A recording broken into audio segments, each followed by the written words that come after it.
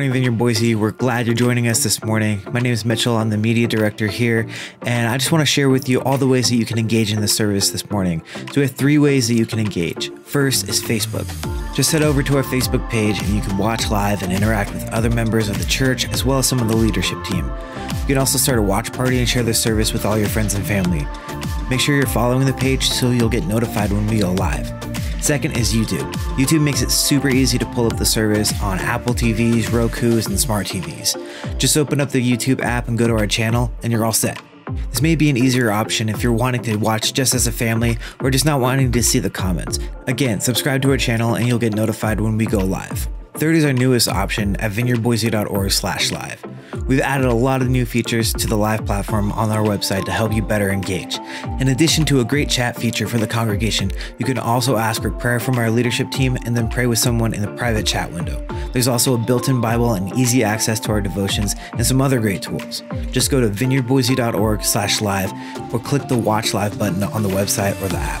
If you're new to Vineyard Boise, have questions, or want to connect with our leadership, we'd love to hear from you. Just fill out our online Connect card at vineyardboise.org/connect, and we'd love to get in touch with you. You can also ask for prayer by emailing prayer@vineyardboise.org. Enjoy the service.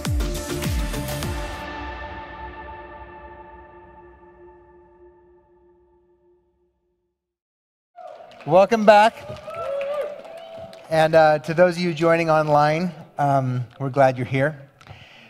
This morning, we are actually gathering in multiple environments. We're gathering on campus, and so we've got some people joining here in the room. We've also got people gathering in homes, and so to those of you gathering in homes, welcome. We're glad you're here as well.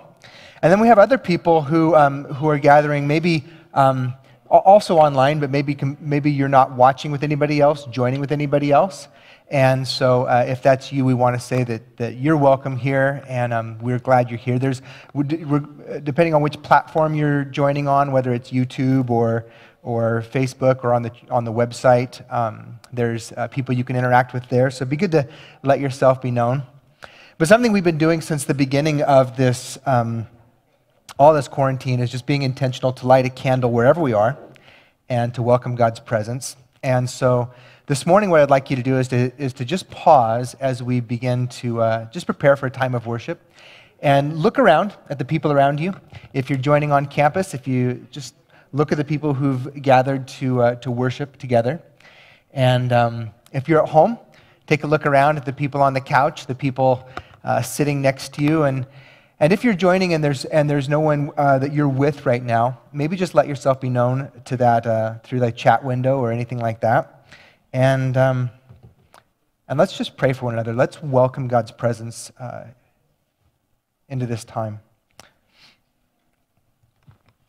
So Heavenly Father, we welcome your presence wherever we're gathered.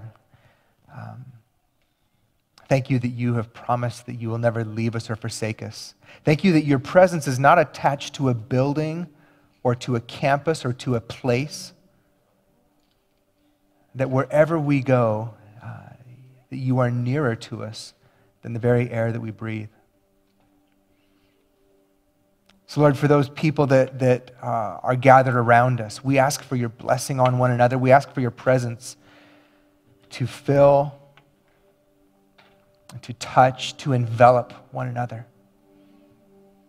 Fill our homes, fill our campus, fill this space, fill this time for your intentions.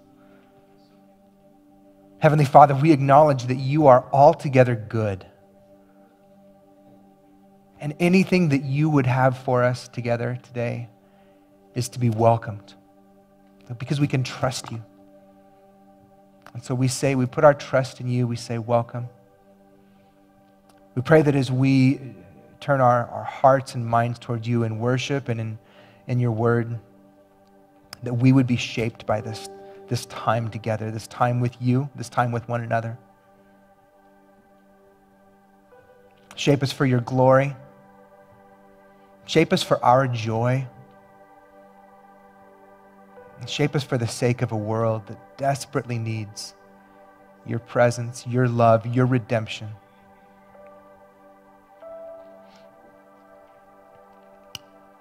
Amen.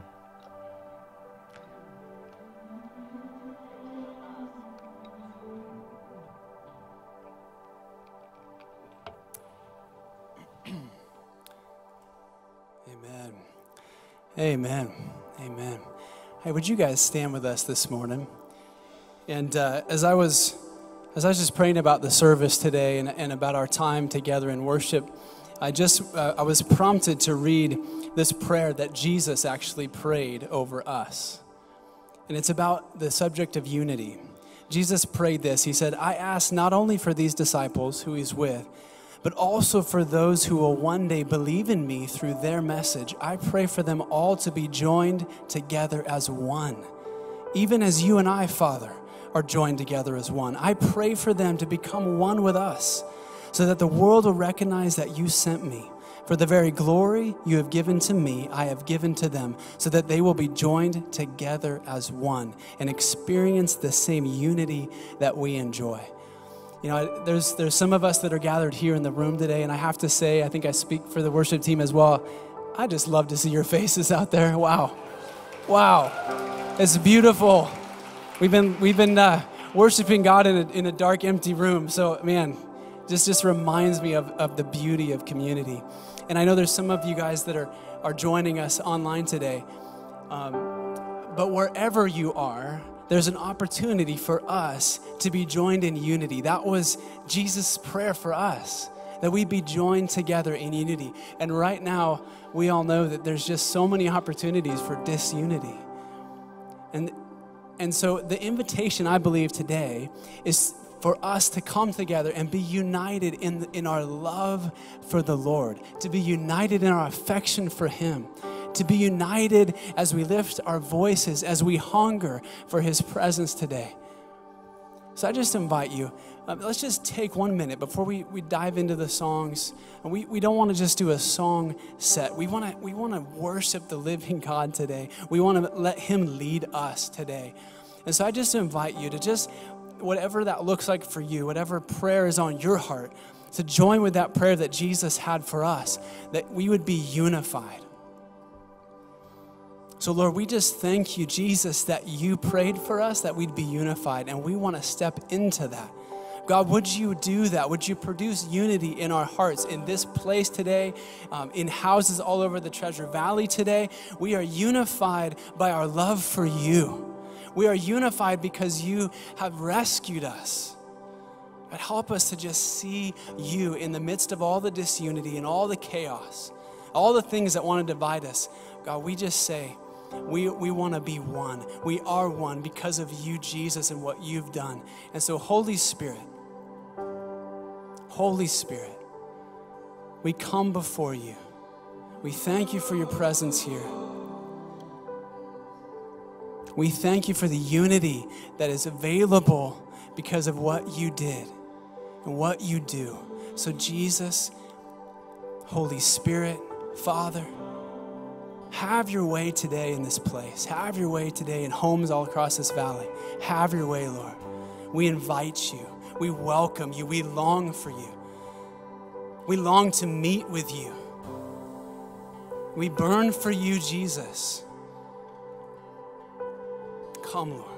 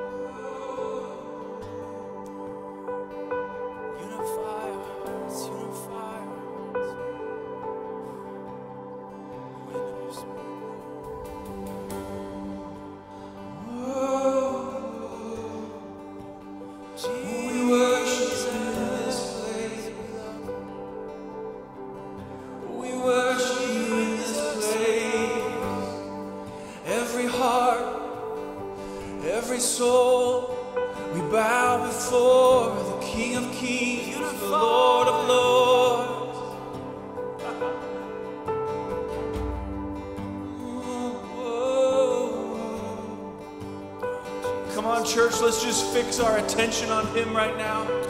Oh, Jesus, we worship you. All my love, all my love.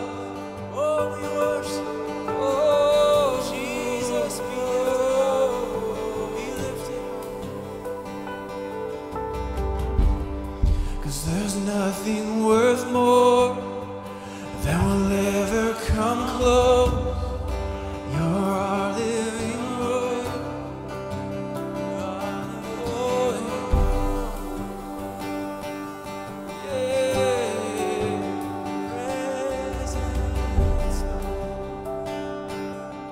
nothing worth more. 'Cause there's nothing worth more that will ever come close. Nothing can compare. You're our living hope. Yes, you are. Your presence, Lord. I've tasted and seen, and I've tasted and seen of the sweetest of love, when my heart becomes free and my shame is undone. Thank you, Jesus. Thank you, Jesus. In your presence, Lord.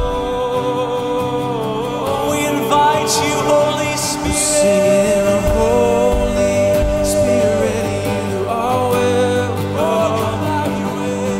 Come flood this place and fill the atmosphere. God is what our hearts long for. Yes, we are. To be overcome by your presence, Lord.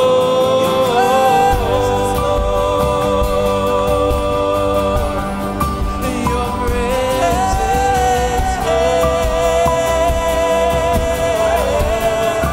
your presence, Lord. Just your presence, your presence. There's nothing worth more. 'Cause there's nothing worth more that will ever come close. Nothing can compare. You're our living hope. We place our hope in you. In your presence, Jesus. I've tasted and seen. 'Cause I've tasted and seen of the sweetest of love, when my heart becomes free and my shame is undone. There's no shame in your presence, God. In your presence. There's no shame in your presence. Holy Spirit. We're singing, Holy Spirit, you are welcome. Come fill this place. Your glory, God.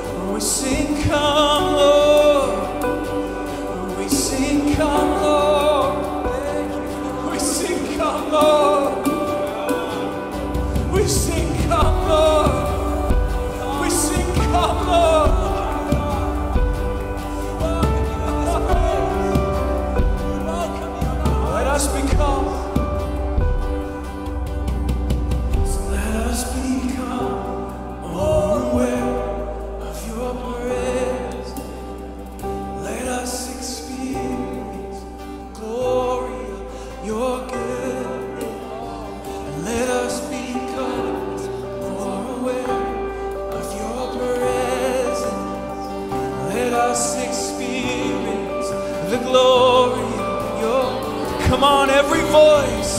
Let us become more aware of your presence. Let us experience the glory of your goodness. And let us become more aware of your presence. Let us experience the glory of your goodness, Lord.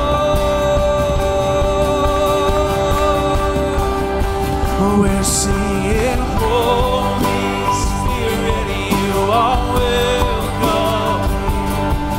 Come flood this place and fill the atmosphere. Your glory, God, is what our hearts long for. To be overcome by your grace. Holy Spirit, Holy Spirit, you are welcome. Come flood this place and fill the atmosphere. Your glory, God, is what our hearts long to be overcome by your. One more time. Sing, Holy Spirit, you are welcome here.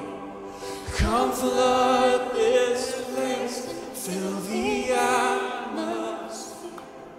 And your glory, God, is what our hearts long for.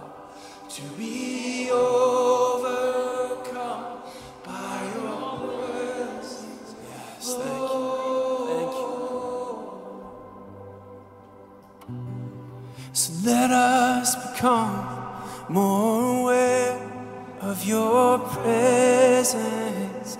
Let us experience the glory of your goodness.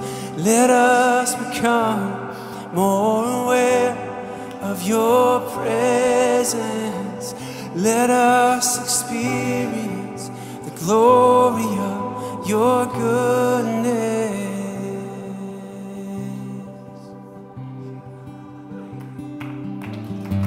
'Cause I love, let's just tell them today. I love your presence. And I love, yes I love your presence. Yes I do. And I love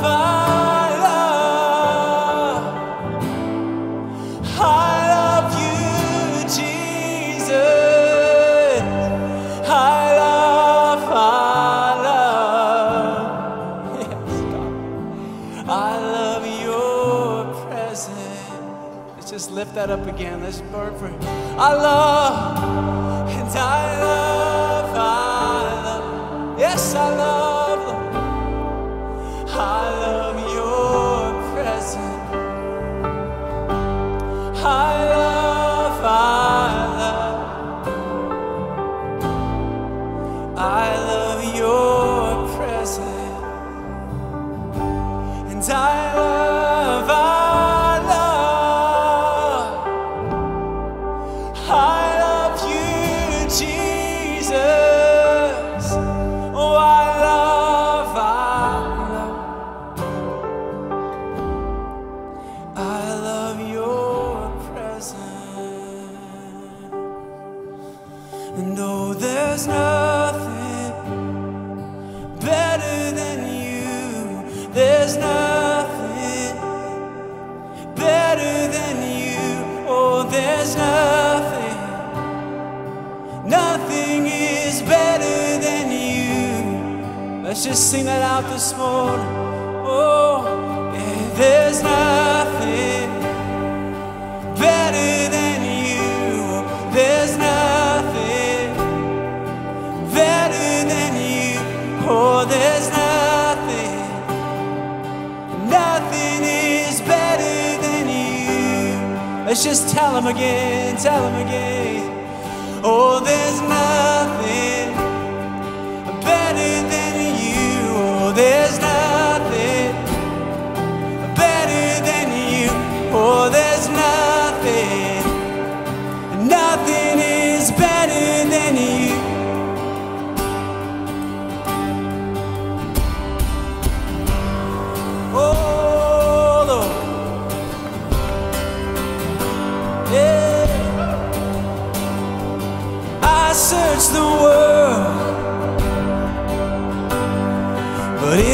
couldn't fill me. No.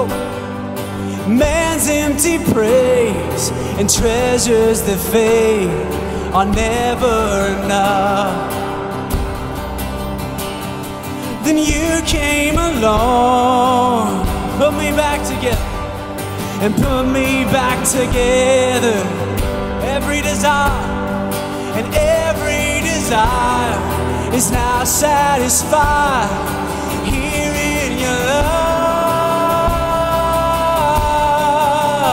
Oh, there's nothing better than you. Oh, there's nothing, just tell him, better than you. Oh, there's nothing, nothing is better than you. Oh, we sing it again. Oh, and there's nothing, oh, better than you. Oh, there's nothing better than you, God. There's nothing, nothing is better than you. I'm not afraid to show you my weakness, my failures and flaws. Lord, you've seen them all, and still you call me friend. 'Cause the God of the mountain is the God of the valley. Oh, and there's not a place your mercy and grace won't find me again. Oh, there's nothing better than you. Oh, there's nothing better than you. Oh, there's nothing, nothing is better than you. Yeah.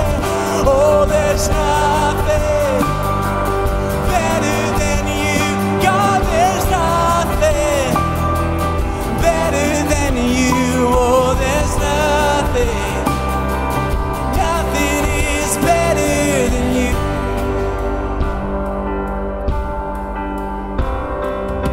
'Cause you turn mourning to dancing, and you give beauty for ashes. You turn shame into glory.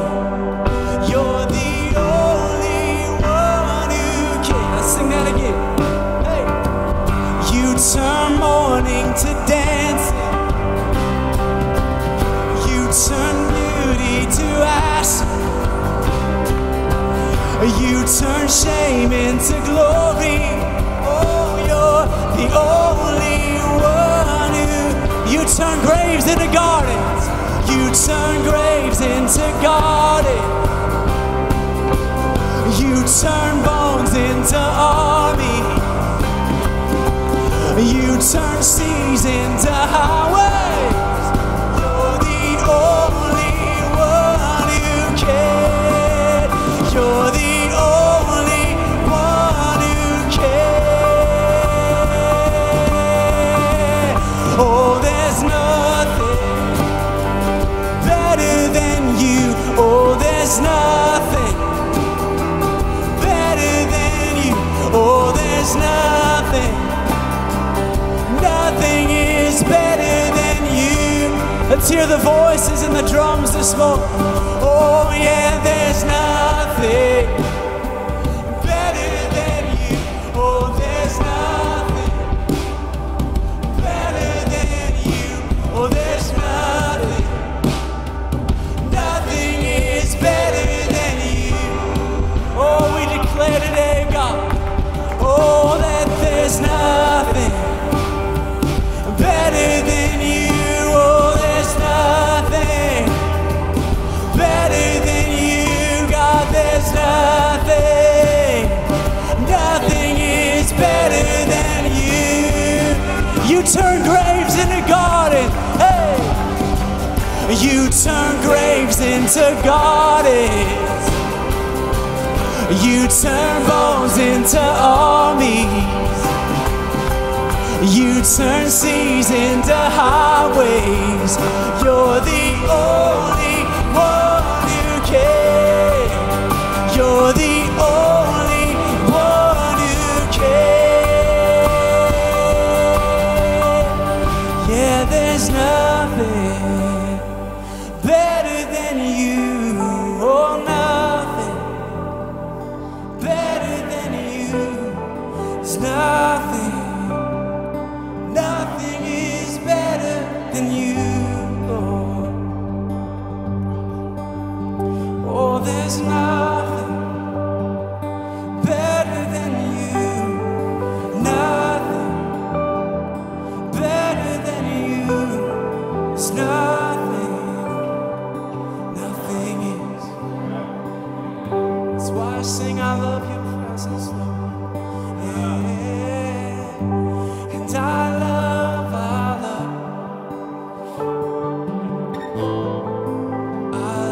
your presence. And I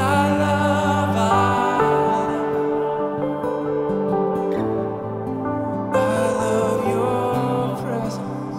Because there's nothing better than you. There's nothing better than you. There's nothing, nothing is better than you.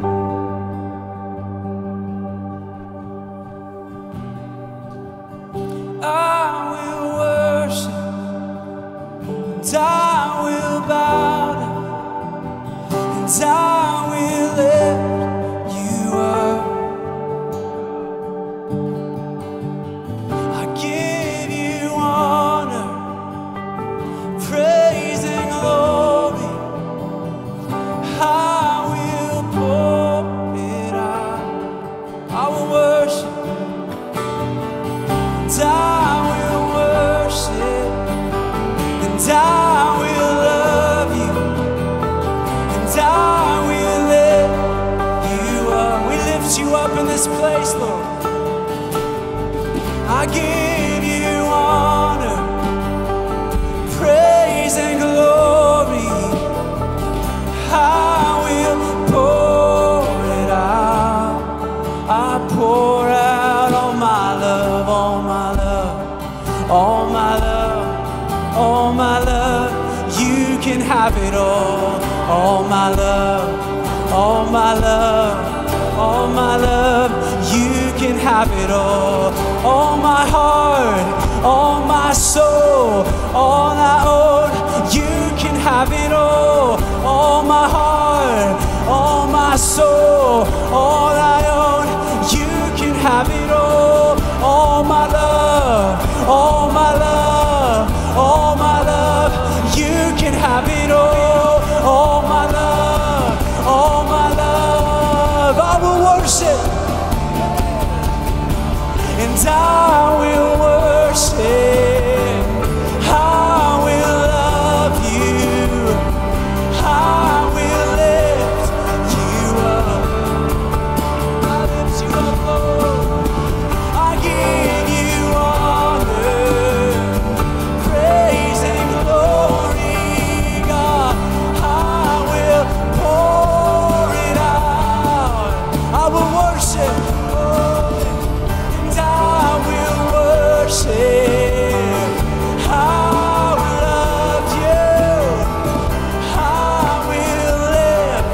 I lift you up. I lift you up, Lord. I give you honor, praise and glory. I will pour it out. I pour out all my love, all my love, all my love, all my love. You can have it all. All my love, all my love, all my love. You can have it all. We respond with praise, God. We respond to your goodness. We respond to your presence with praise, with adoration. We hold nothing back from our God, from our Savior, the one who's worthy, the one one who's worthy. Oh, yes, all my love, all my love, all my love. You can have it all my heart, all my soul, all I own. You can have it all.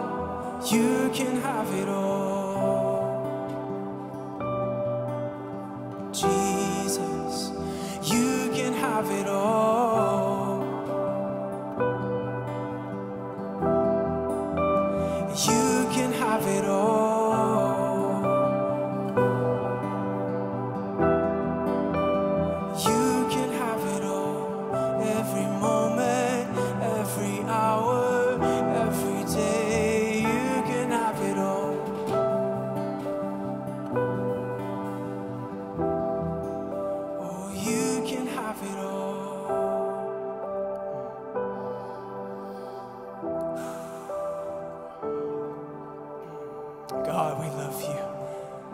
God, we pour out our hearts to you. We pour out our hearts to you, God.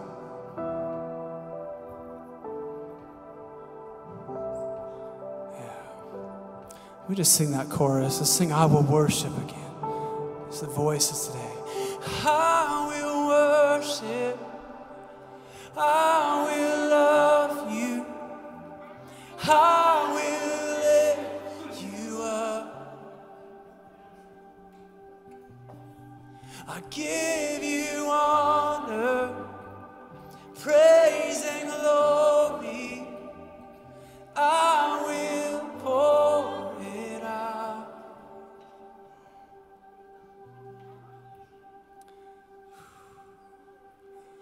This morning, can we just lift praise to God? Can we just lift praise to God? God, we praise you in this place. We praise you in this place, Jesus. We praise you, God. You are worthy. You are worthy. Thank you, Jesus. Thank you, Jesus. Thank you, Jesus. Wow. I love worshiping with you guys. I love it.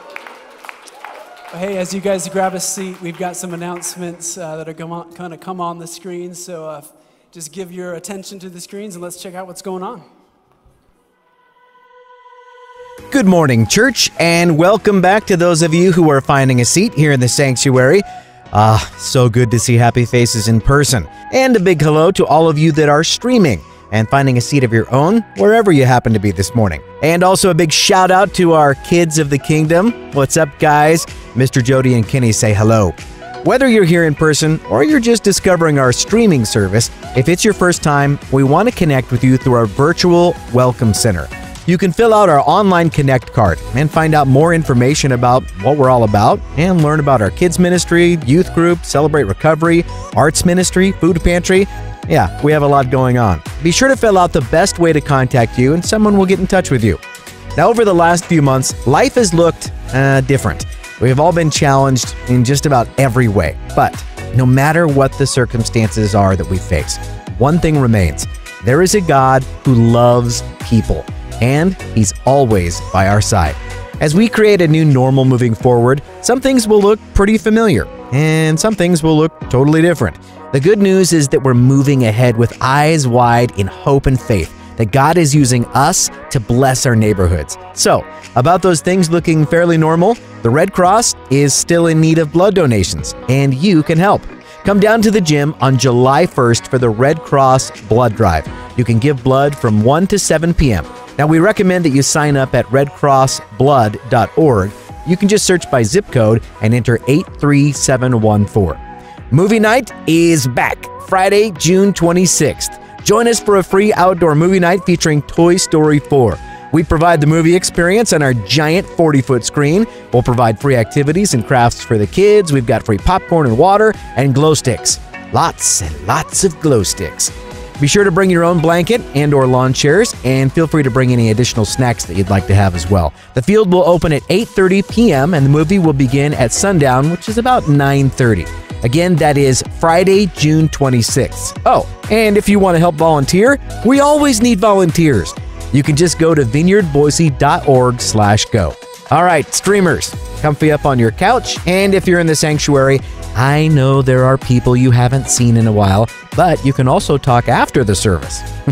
This officially concludes our announcements for today. Be safe and be blessed.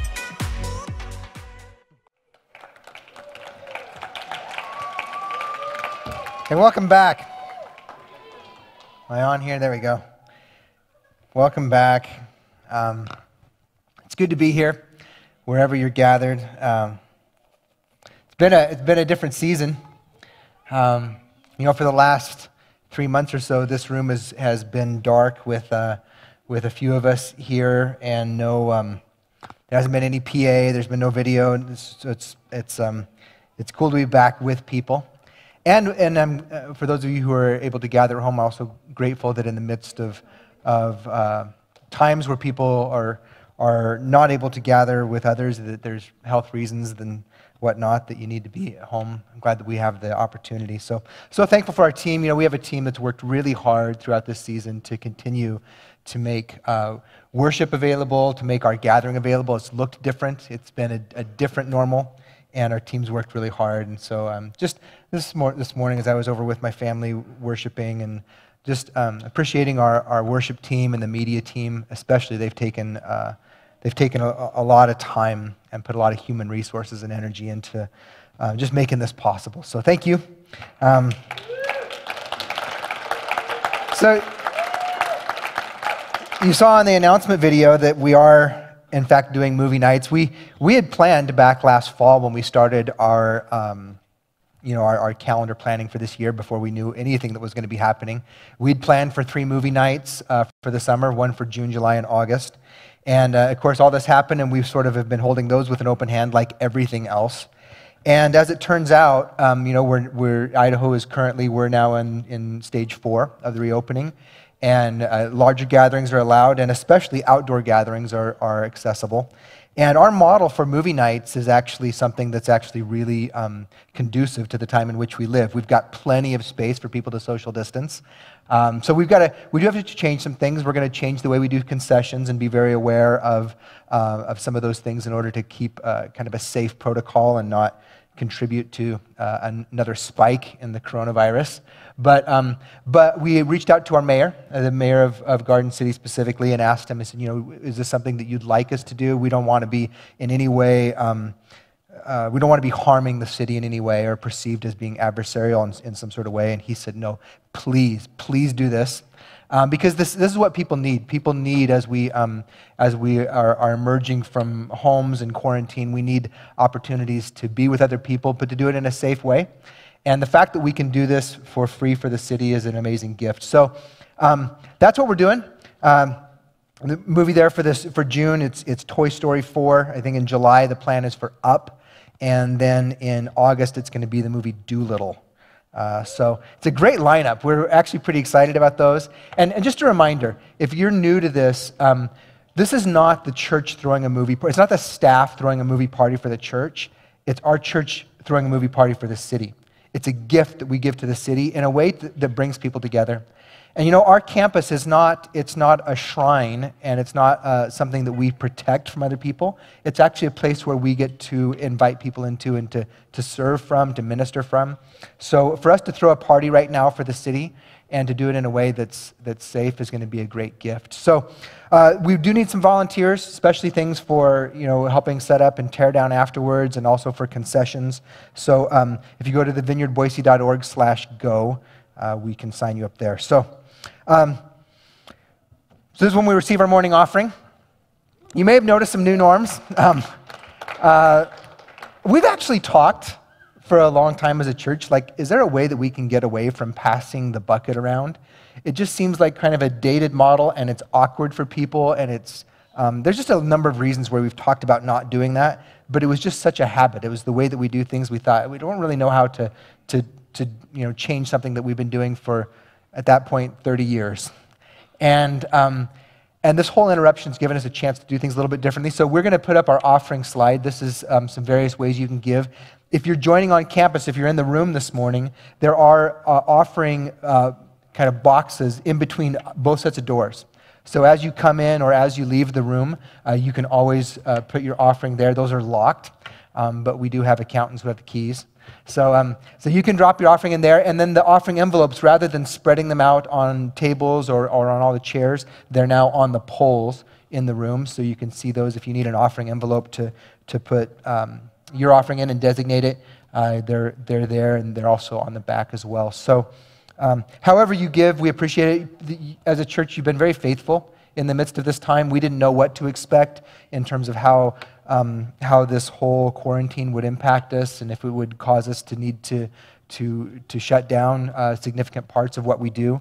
And you guys have been faithful, and so we very much appreciate that, because we get together to keep, what a time for us to be reaching out with God's love to the city, to the valley, to the world. And we don't want to pull back. Now's the time for us to push forward. So there you go. So I'm going to pray in a minute. I always pray to start our service, but I'm going to do it in just a minute, because first of all, I want to start with a little bit of an illustration here. So there's a book that was written several years ago. I don't remember how long ago. It was written by a Christian author named John Acuff. It was called Stuff Christians Like. It was a little bit tongue-in-cheek, maybe a lot tongue-in-cheek. You guys see that one?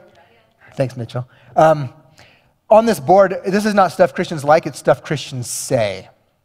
Okay? Stuff Christians Say. This is going to be a little bit painful. Ready? All right. Thank you, Joe. Oh. Just throw it over the back. Just throw it over the back. There we go.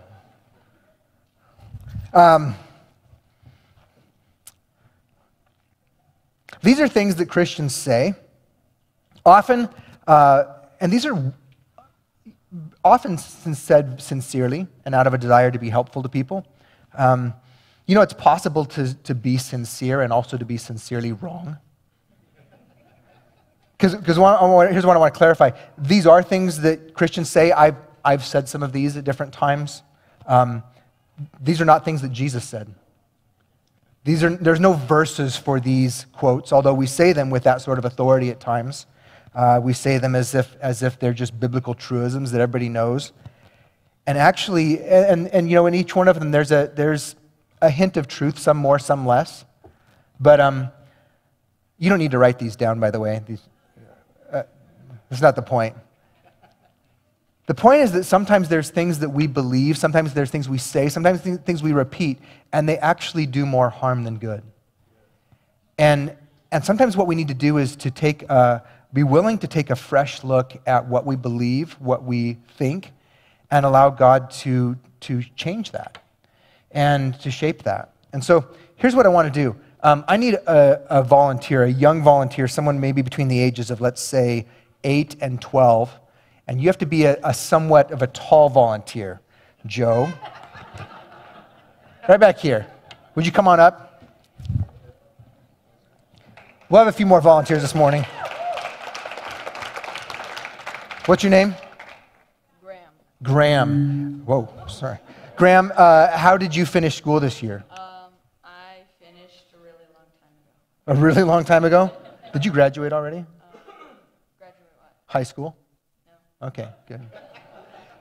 In your school, have you ever had to erase the chalkboard? Is that just a thing from like the 80s or? Don't do chalkboard. I didn't think so. See, this is one of those technological things that I figured was probably somewhat irrelevant. You understand the concept though, right? Of how to erase a chalkboard? See, you're a smart guy. I could tell this about you. So Graham, here's what I want you to do. You're going to do us a favor. You're going to illustrate that these things that we say or believe can be let go of. There's things that we can erase, right? So Graham, if you would take this and just go ahead and erase everything on there, that would be really, really helpful.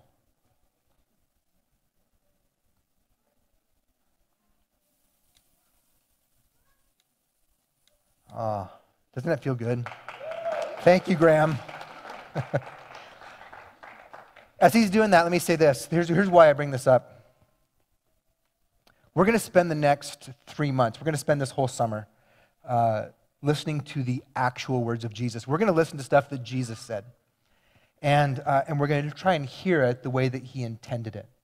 There's times where Jesus says things, and we've taken that, and we've run a direction that he never intended. And so we're going to spend some time just soaking in Jesus' words. It's 3 chapters, Matthew 5 through 7. We're going to be, they're all red letters. Graham, thank you. You are a good man. We're done. You're done.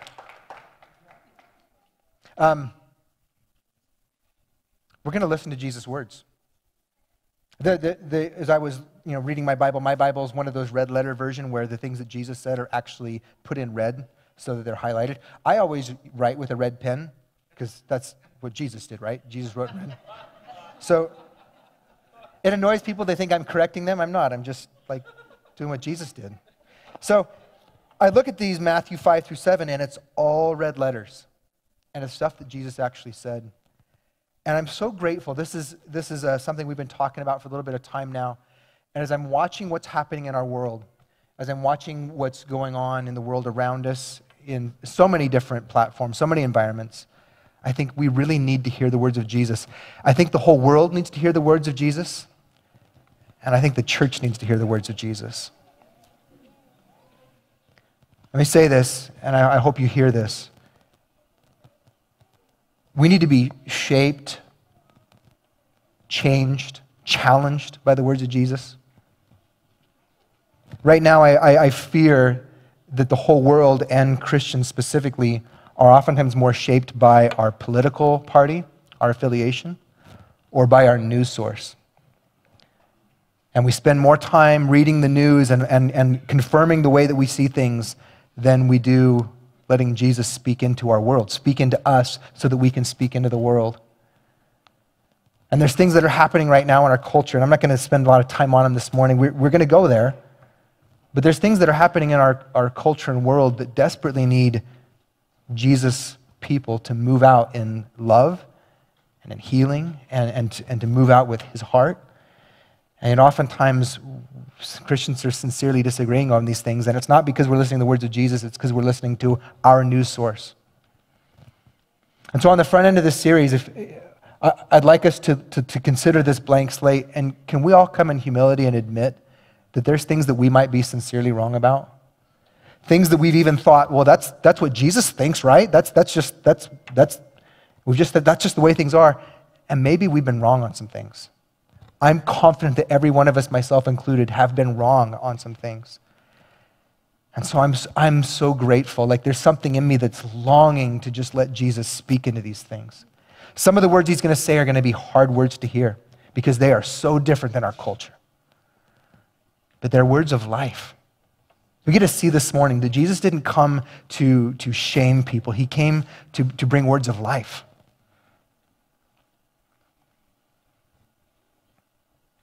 So I'm going to open in prayer. And I just want to dedicate this next 3 months, this series, to God.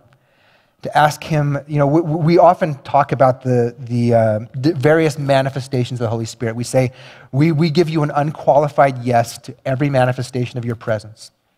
We think about all the things that Jesus said, the promises he made about the presence of the Holy Spirit.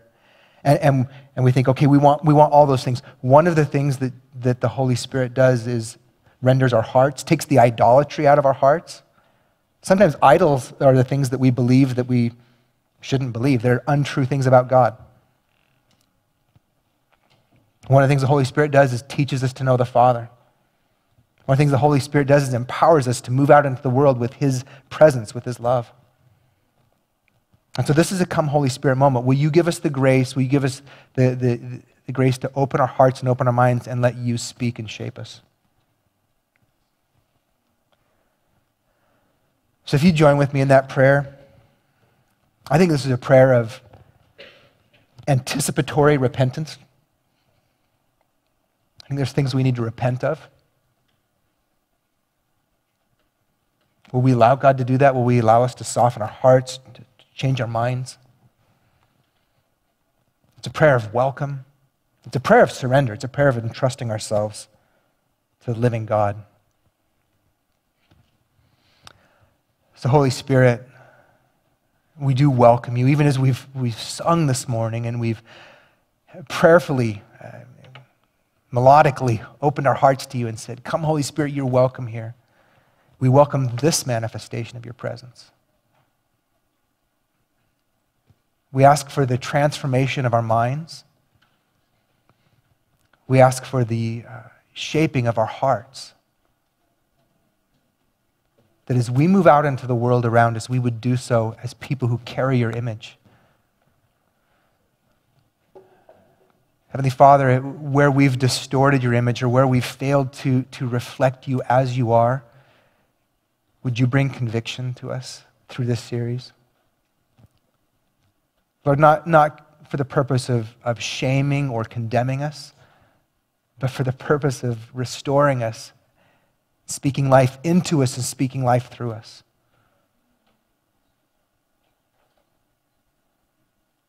Lord, would you clean the slate? May we come to you with a clean slate,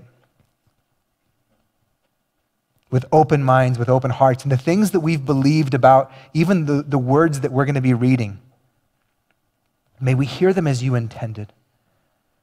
And in any place where we've distorted that or we've misunderstood it, would you bring clarity to us? Would you ask for a spirit of revelation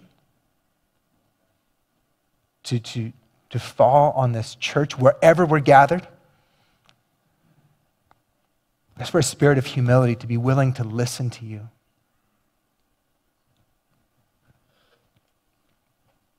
And we ask that you would speak, that you would touch, that you would heal. Would you send us out into a world that desperately needs you? We ask these things in your name for your glory and for our abundant life and for the sake of our world. Amen. All right, today we're going to be in the very first part of what's known as the Sermon on the Mount. It's Matthew 5 through 7. And we're going to start with so Matthew 5 through 7 is the Sermon on the Mount. We're going to actually go back to chapter 4 and look at the introduction because Matthew's introduction, or Matthew includes an introduction to Jesus' public ministry. So this little verse is really important, Matthew 4:17. It says, from that time on, and this is the beginning of Jesus' public ministry. He's been baptized. He's gone through by John in the Jordan. He's experienced a time of temptation in the wilderness, and now he's entering into public ministry, empowered by the Holy Spirit. And it says this: from that time on, Jesus began to preach, "Repent, for the kingdom of heaven has come near." Okay, that little statement. We're going to spend a little bit of time here. We're going to camp here for just a minute because that statement sets up everything we're going to read. When we read these 3 chapters, that's the summary of what's happening. Jesus is preaching about the kingdom of God. He's saying it has come near, so you should do something about it. You should repent. So what does that mean? There's 3 parts. We're going to look at, first of all, what is the kingdom of heaven? The kingdom of heaven, or the kingdom of God. Sometimes we talk about the kingdom of God. Matthew generally calls it the kingdom of heaven, so those 2 things are kind of interchangeable. But the kingdom of heaven is this. It's the active will of God breaking into our human experience. The kingdom of heaven is what our world would look like, what our lives would look like, if God's will was what always was done, right here on earth. Remember Jesus said, may your kingdom come, may your will be done. Kingdom and will, he brought those two things together. He said, here on earth as it is in heaven. So the kingdom, when we talk about the kingdom of heaven, it's not a place. We can talk about the United Kingdom. It's over there on the other side of the pond. That's a place. That's a kingdom. We're not talking about a place. We're talking about God's will breaking in wherever we are. In homes, in cafes, in workplaces, in schools, in church campuses. It's not a place, it's the kingdom of God. It's the rule of God. It's not a people. We can also talk about, sometimes we talk about a kingdom as if it's the people that are under a certain king. But the church is not the kingdom of God. The church, we're a people who welcome the kingdom of God, who ask for the kingdom of God to advance in us and through us. But we're not the kingdom. The kingdom is God's active will breaking in. So that's what the crowd, there's going to be a crowd that's listening to Jesus. The original time when he taught this message, when he spoke all of these words, there was a crowd listening. That's what they understood.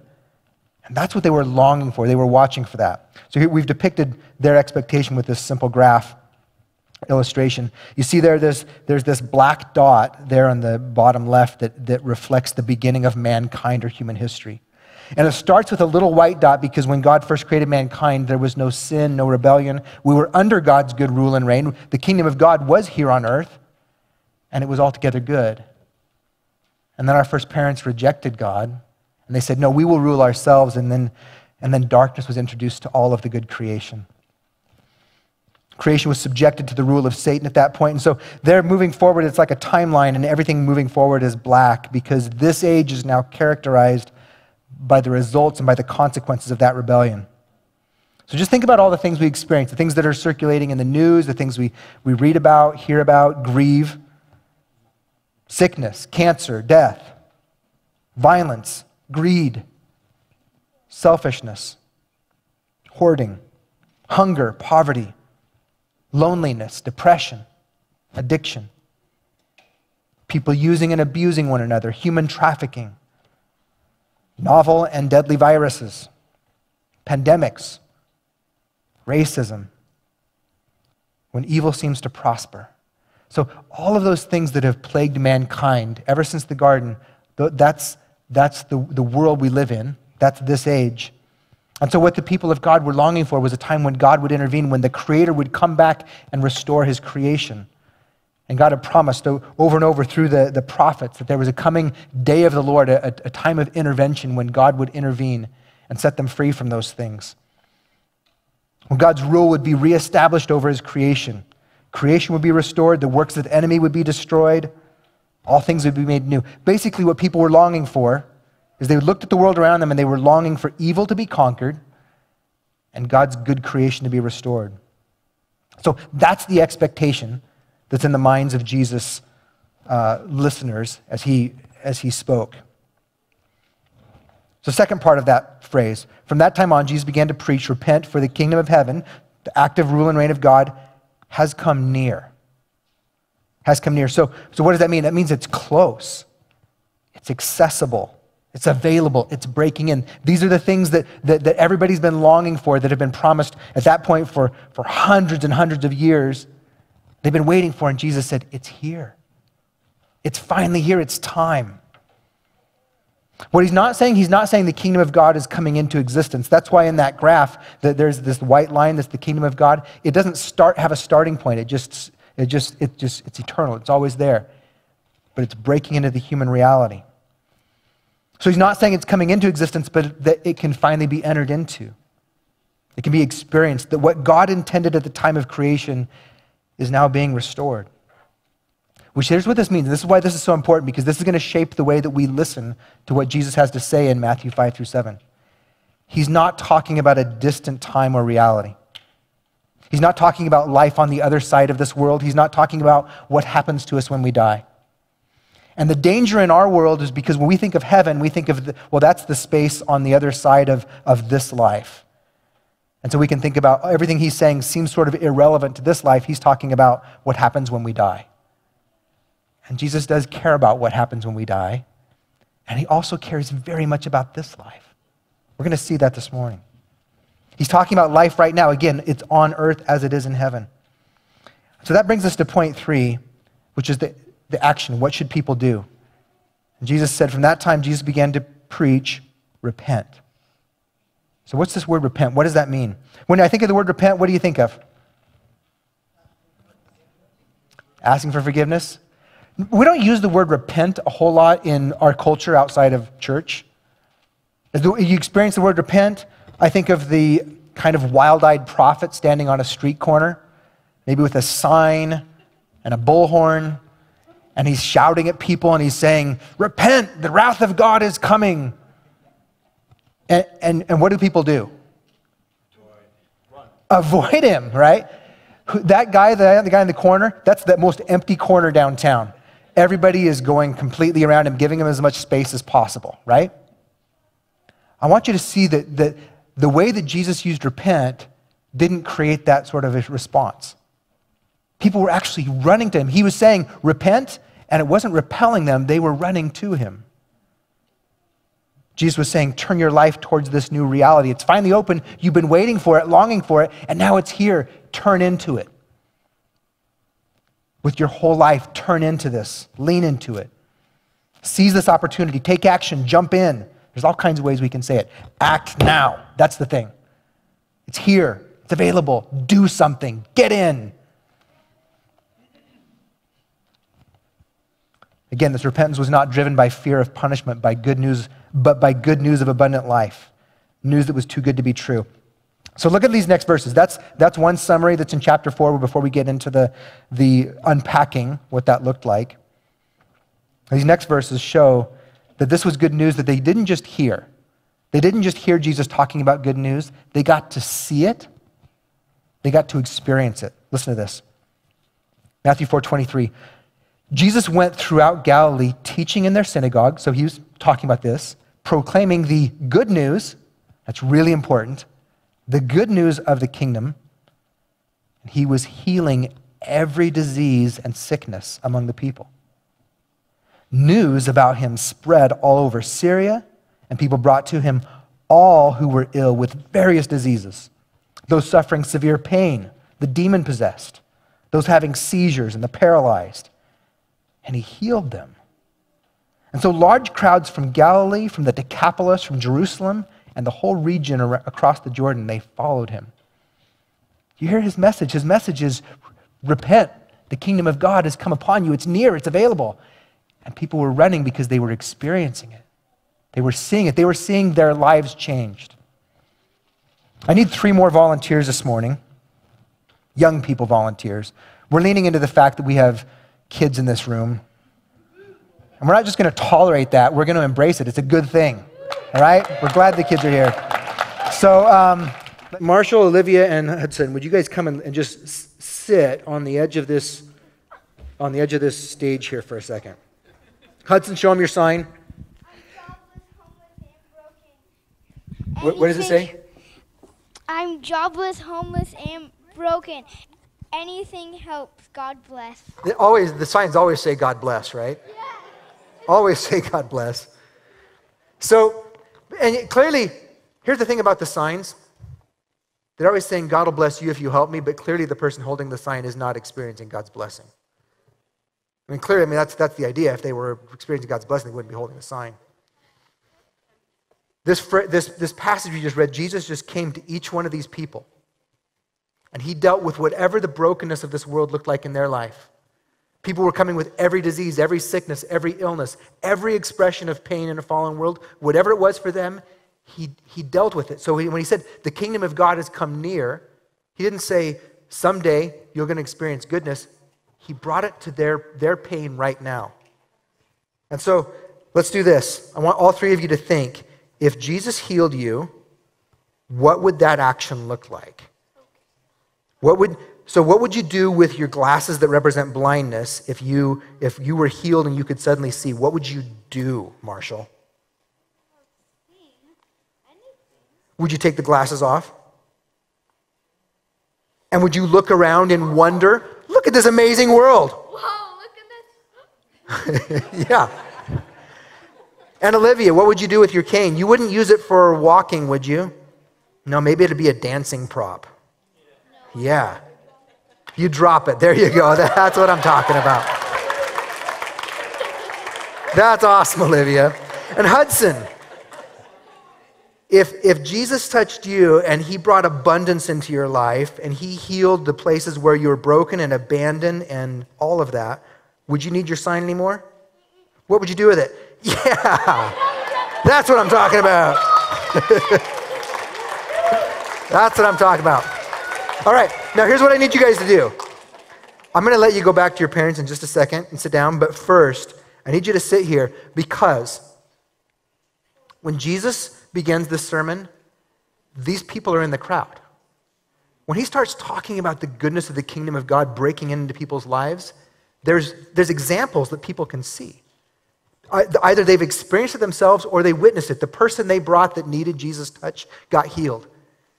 And so that's why they're flocking to Jesus, because he can make a difference in the pain of this world. And so while you hear the Beatitudes, we're just going to read the first 12 verses. These are called the Beatitudes. I want you to realize that as Jesus is talking about this, the crowd that's listening, they can look at, this has actually happened.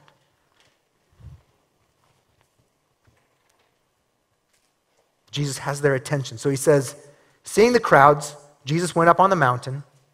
When he sat down, his disciples came to him. So he's gone far enough that the people who followed him, they have to want to be with him.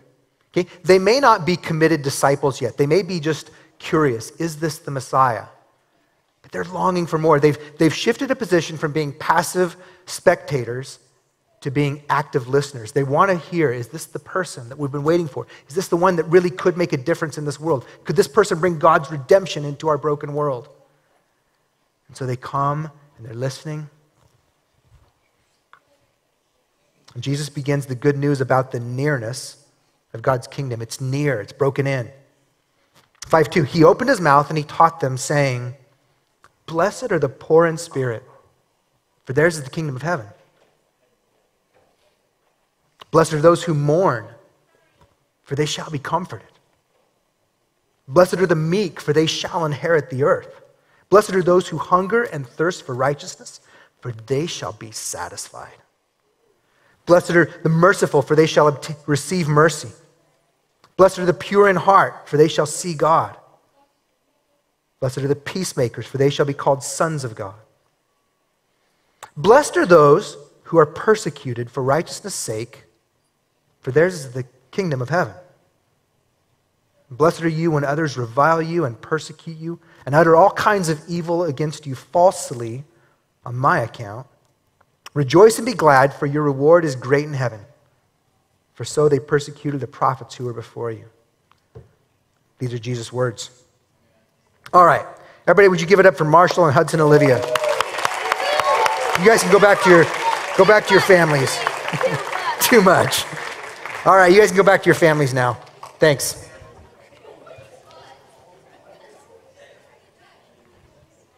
Bob Ross.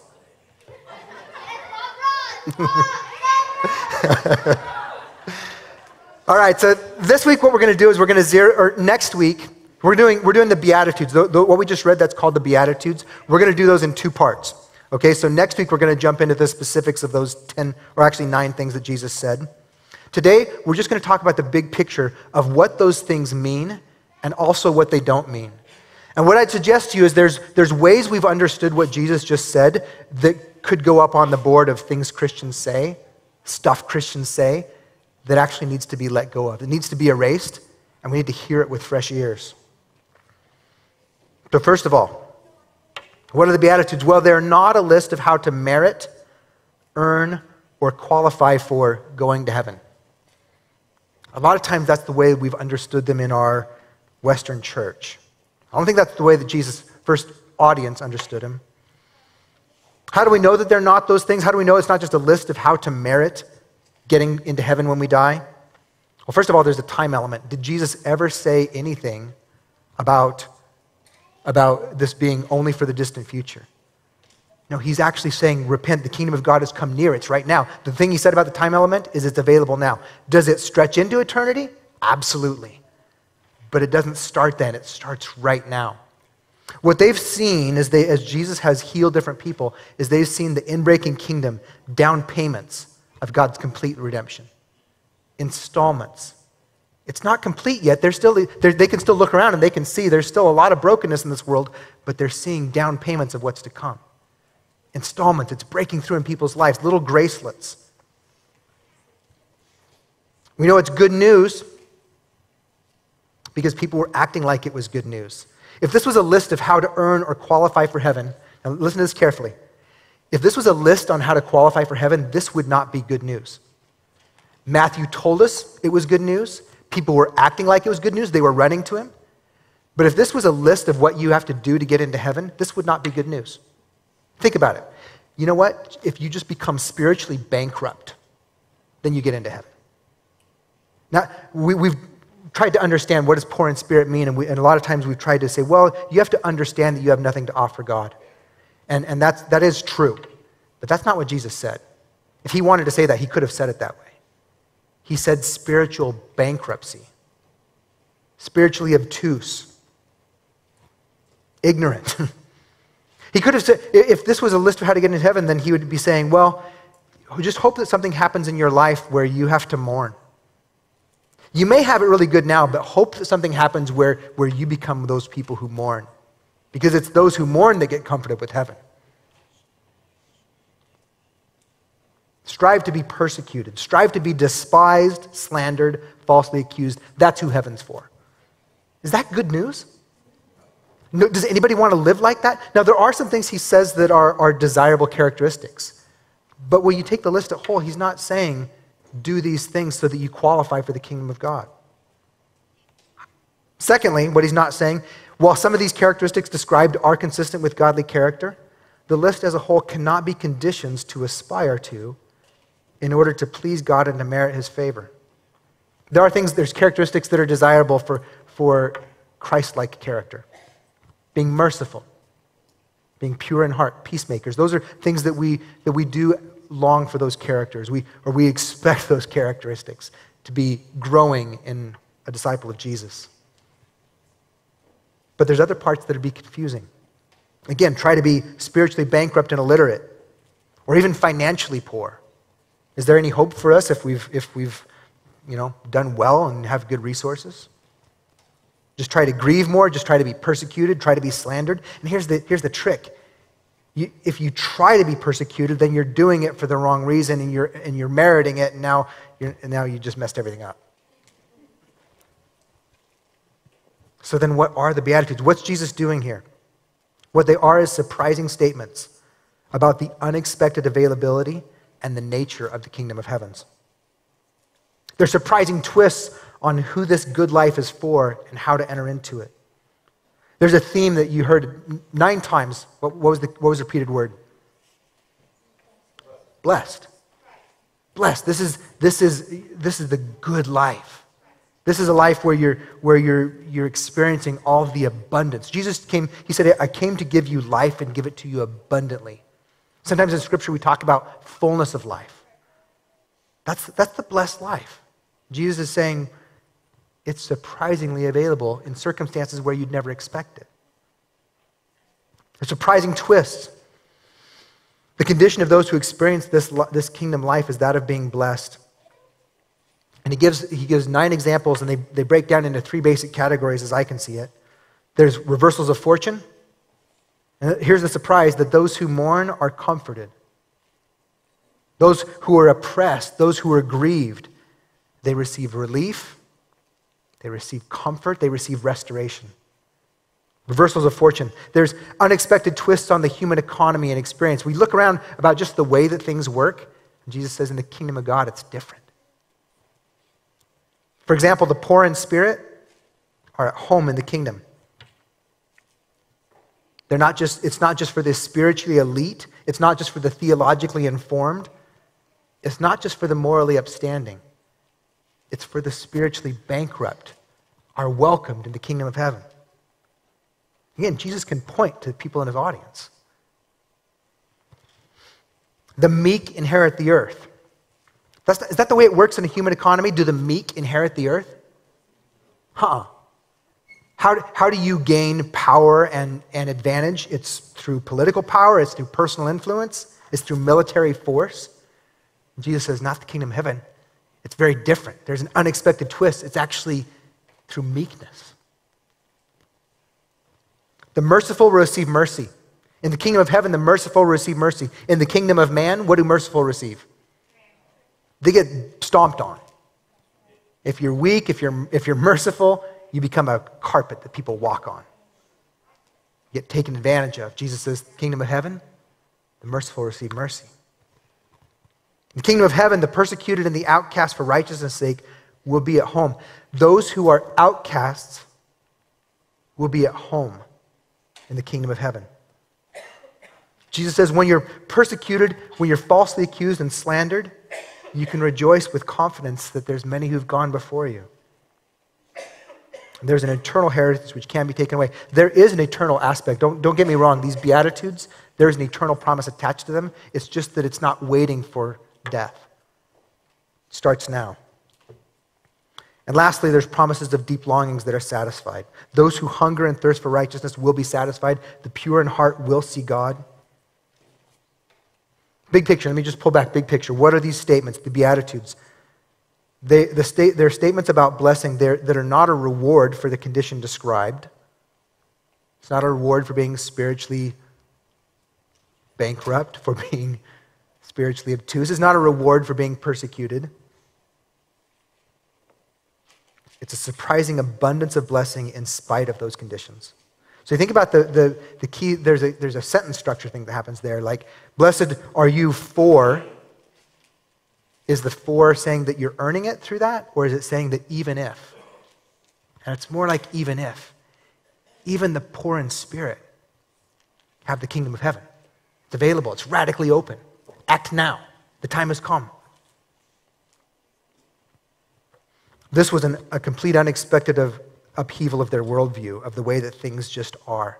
Things that they believe about, this is just the way the world works, just got challenged when he says the kingdom of heaven is breaking in, and it's very different than the human economy. So I think the good question for us to ask, and maybe, so if you're joining from a home platform, this would be a good conversation to have this afternoon, maybe around lunch. But 2 questions. Who do you think of as blessed? And alternatively, who do you think of as deserving pity? This is the human economy. This is what Jesus is changing. Jesus is reframing everything for them. Who do you think of as blessed? It's a good conversation for us to have in here as well. Who in your estimation is set up to have a good life now?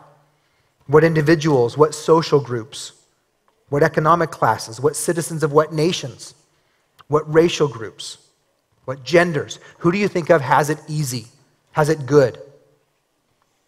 This week I was out for a walk. I was praying about this actual passage. I was out for a walk in a pretty nice neighborhood, and it was a Thursday morning, so there was people getting ready for the weekend. I saw 3 different guys getting their RVs ready. One guy, I was walking past his house.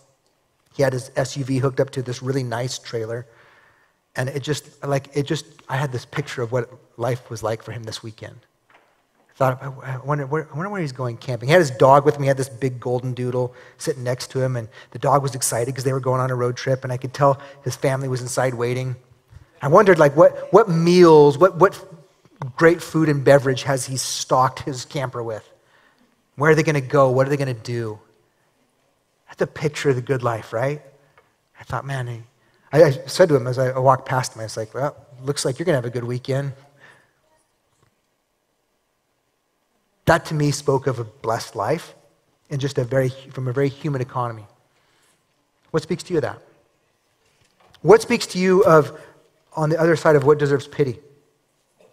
What people or groups are spiritually hopeless? And I want you to think about this, because Jesus wasn't just dealing with physical poverty, he was dealing with spiritual poverty. Who do you think is spiritually hopeless? What groups, what individuals, what people in your life? Jesus says the kingdom is radically open to them. Over whom would you shake your head and sigh? Sometimes that's all we do. Sometimes we see the signs and we just think, oh man, that's sad. Jesus said the kingdom of God is breaking in right now. Jesus showed that the blessedness of the kingdom was both now and it was also to come. He talked about it now. He showed that it was now, and he also talked about it in a way that was future. We'll talk more about that, we showed that illustration of what they were expecting, and the first Christians, the early Christians, had to adapt their understanding of what it looked like for the kingdom of God to break in. They realized it wasn't just going to be in one decisive moment, that it was going to be over a period of time. That the kingdom of God was breaking in, but it was going to happen in two events, the first coming and the second coming. So we live in between those two, where the kingdom of God is breaking in and the kingdom of this world is still very present. So we have dark arrows and light arrows. Jesus said, it's happening now. It's starting now. Act on it. Jesus was healing every disease. He was healing every affliction. And he also said stuff in the future tense. They shall be comforted. You will inherit. You will be satisfied. So I'm going to close with this summary statement. This is from author Dallas Willard. I think, in my opinion, Dallas Willard wrote the defining understanding of this whole Matthew 5 through 7. I know it's been very shaping for me in my Christian life. And so I can't, my own theology and understanding of God's kingdom would be much the poorer without Dallas Willard. So here's one statement he said.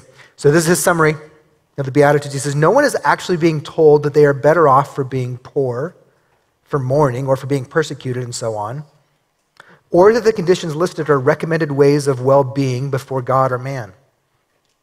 Nor are the Beatitudes indications of who will be on the top after the revolution. Not just flipping the switch. What they are is explanations, illustrations, drawn from the immediate setting of the present availability of the kingdom. And here's the key part. Through personal relationship to Jesus.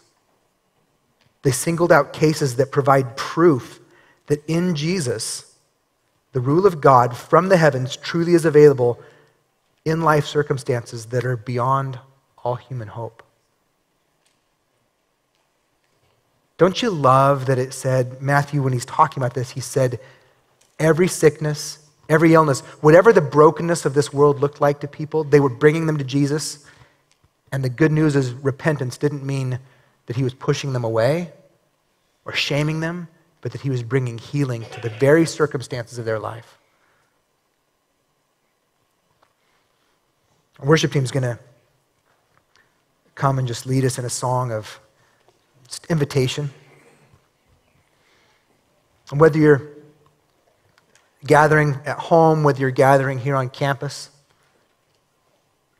I want to ask you, what does it look like for you to open yourself to the kingdom of God?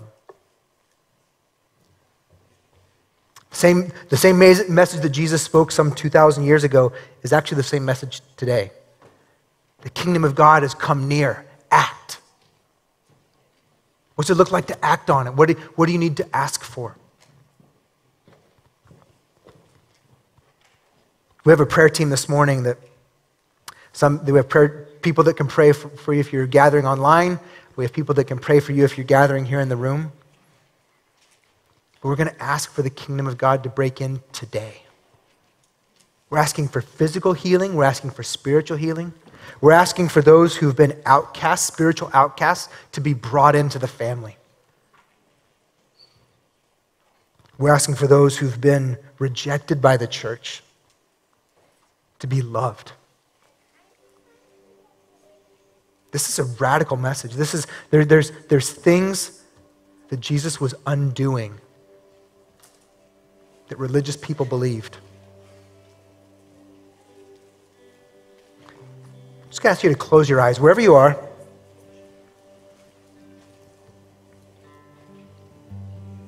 As the worship team just sings over us,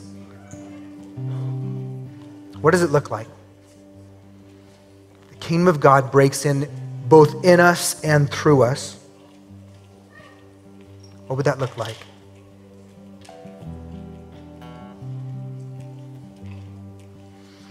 I think there's some Some that are listening today, maybe you're listening live, maybe you're live streaming later or watching later, but you don't yet know if you can trust Jesus. You might be like those crowds that had seen, and you'd heard some good things, not quite sure if it's for you, and so you're drawing close to listen. This series is a chance to lean in.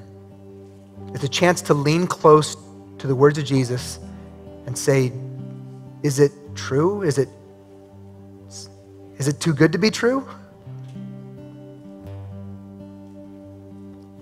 Jesus he'll make himself known to us. Maybe you haven't yet entrusted your life to Jesus. It's hard to entrust ourselves to somebody that we don't know. There's a lot that's asked of us as Christians. When we become followers of Jesus, there's lifestyle changes that we make that are actually for our best. They're for abundant life. They're for good. But it's hard to entrust those things, those parts of our life to somebody we don't know.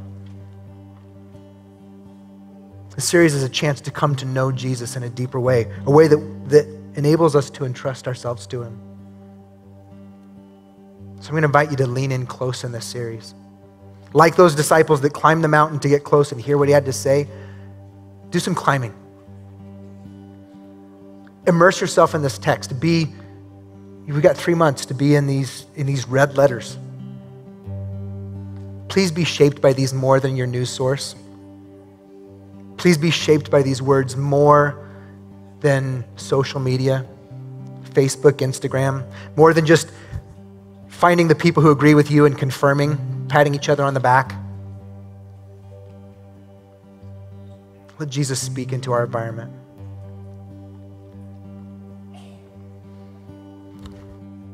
There's nothing better than you. There's nothing better than you. Oh, there's nothing. Nothing is better than you. And I'm not afraid to show you my weakness. Failures and flaws, you've seen them all, and you still call me friend. 'Cause the God of the mountain is the God of the valley, and there's not a place your mercy and grace won't find me.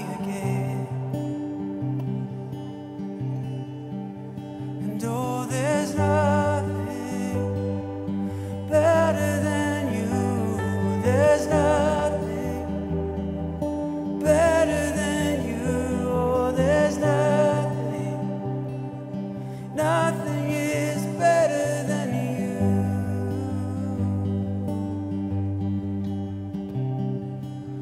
As you turn mourning to dancing, give beauty for ashes. You turn shame into glory. You're the only one who can. You turn mourning to dancing. You give beauty for ashes. You turn shame into glory. You're the only one who can. And you turn graves into gardens. You turn bones into armies. You turn seas into highways. You're the only one who can. There's nothing. And oh, there's nothing, Lord, better than you. There's nothing better than you, Lord. There's nothing. Nothing is better than you.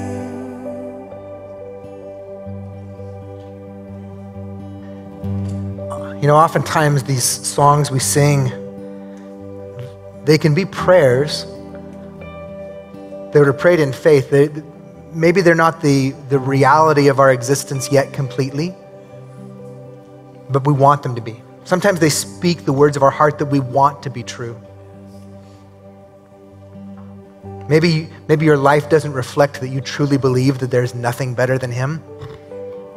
But do you want that to be true? Do you want to experience that? Beauty from ashes. What a perfect song.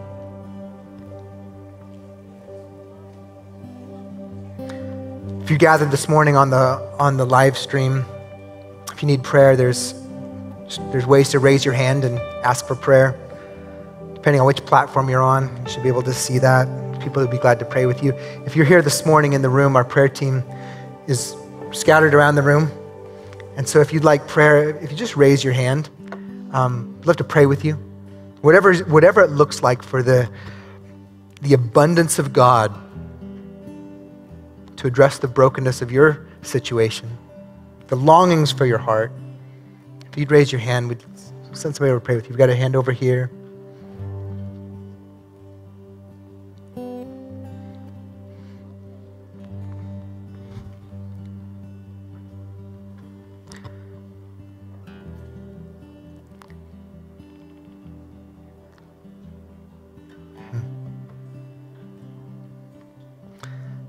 I'm going to close this in prayer. I just want to commit this series to Jesus and ask him to write these words on our hearts. Write them on our hearts, write them on our minds to become the words that we live from. So Jesus, we do welcome every manifestation of your presence. And Lord, we don't know the plans for what all you have for this corner of your pasture, for the things that you have for us, but we know who it is that is our great shepherd. And so we give a yes to you, not necessarily to plans, because we don't know what the plans are, but if the plans come from you, we trust you. We trust you with the plans for each one of our lives and for our life together. And so as we open this series, as we open ourselves to your word, would you speak to us? Would you shape us? Would you commission us and empower us and send us? Would you awaken us, heal us, transform us, empower us? May your words be life. May our lives reflect your abundance and your goodness. And we move out into this world with your mercy, with your kindness, with your love, with your compassion, with your healing, with your restoration. So we entrust ourselves to you. In Jesus' name, amen. I encourage you to pursue prayer and conversation, and we'll be here again next week, gathering on campus, gathering in homes. There is more space to gather on campus if you were wondering. We still have plenty of space with social distancing. So go make the invisible God visible. We want to be a part of your story. Thanks for watching. To respond or receive prayer after the live stream closes, please email prayer@vineyardboise.org, and if possible, include your phone number. We'd love to get in touch with you. Thanks.